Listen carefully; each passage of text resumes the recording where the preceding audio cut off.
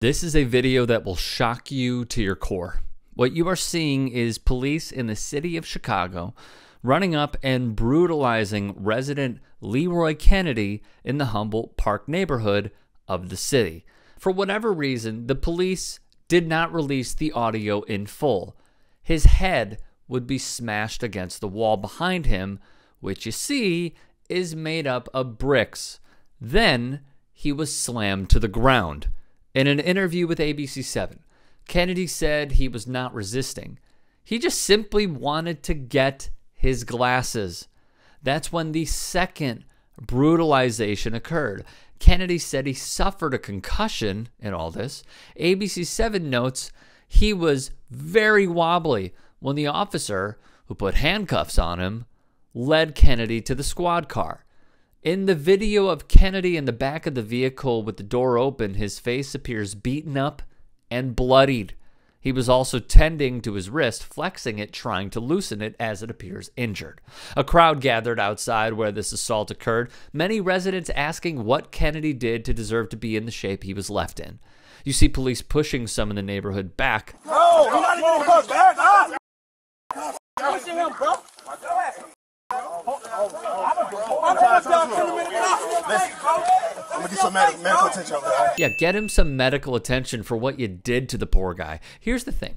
A supervisor asked the officers who hurt Kennedy, what was he arrested for? Their answer is mum, so the supervisor reframes his question. So you don't know what he was arrested for? Kennedy's lawyer, Christopher Smith, told ABC7, the police can't even pretend he did anything. You have a police report with no description of a crime and no reason to approach him other than his bulging eyes. Per the outlet, officers claimed they confronted Kennedy because he had a shocked look on his face. When he saw police, officers claim they thought Kennedy was attempting to conceal a firearm. Thus, one of the officers immediately flips up Kennedy's t-shirt, which revealed nothing. With both cops now menacing Kennedy, the black cop keeps trying to grab him before they slammed him to the ground together. Per CNN, Kennedy says in his suit that he was walking on a sidewalk minding his own business. Despite not breaking any laws, he was suddenly grabbed by police and slammed into a brick wall, and officers then slammed his head into the pavement more than once, the court doc adds. To make matters worse, the West Side man said he spent 4 days in jail and was charged with aggravated battery to an officer, but he said video of the incident shows police were the aggressors. Quote, it left me feeling traumatized. Man, I ain't gonna lie. You get nervous.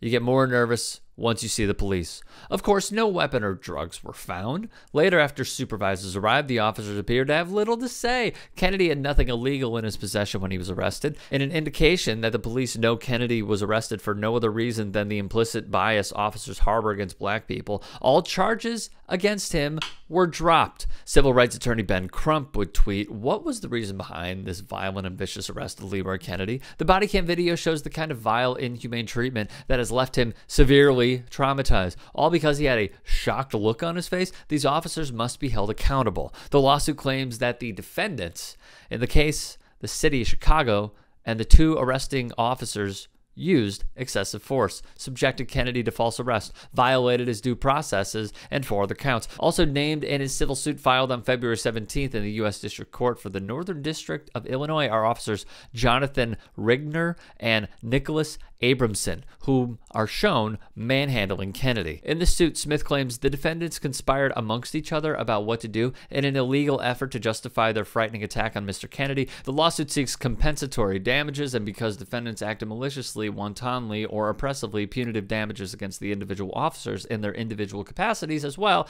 as court and attorney fees.